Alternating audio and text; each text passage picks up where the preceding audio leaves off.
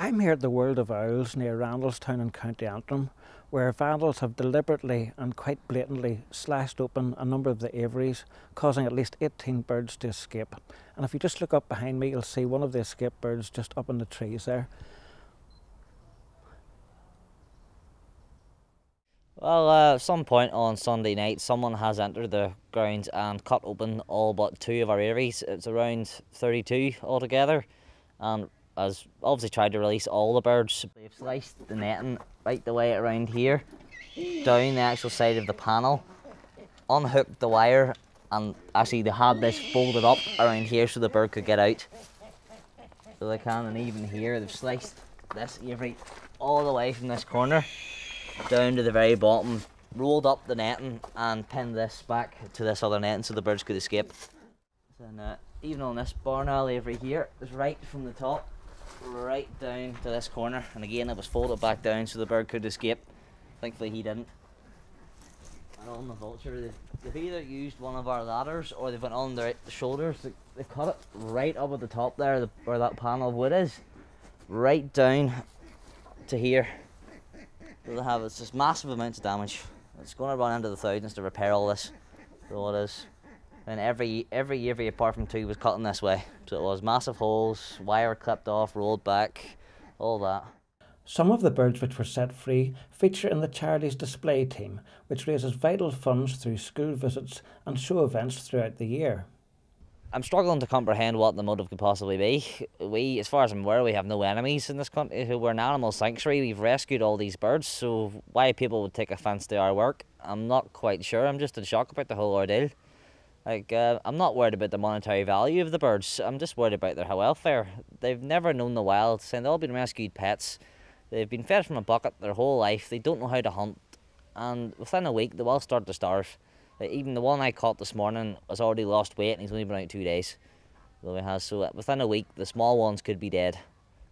And I believe you were telling me earlier that some of the ones that escaped, you'd hand-reared them? Yes, 2 Bengal eagle owls from India that escaped. I actually hand-reared them pair myself here, so basically 2 months' work has been let out the door, basically. I'm really worried for their safety, because especially being hand-reared, they're not too comfortable around humans, but they don't have any instincts whatsoever. They used to jump up my lap for hugs.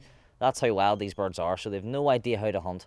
I hand-fed them for the first month, then they were able to pick up food themselves after that.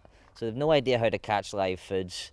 I first heard about it yesterday. I actually seen it on Facebook, and I was very disappointed, and I was actually shocked, because I've known Mike since he come here 10 years ago. As I said, he had to jump through hoops and a lot of red tapes to get the place set up in the first place, through council and through funding and all the rest of it.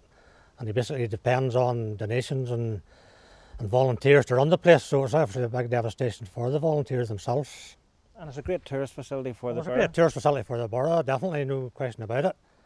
The council has it in their visitor maps and all the rest of it to bring people to Randalstown, to this part of the borough where normally people would stay in Antrim and like the castle grounds and places like that there, but the World of Owls is something different.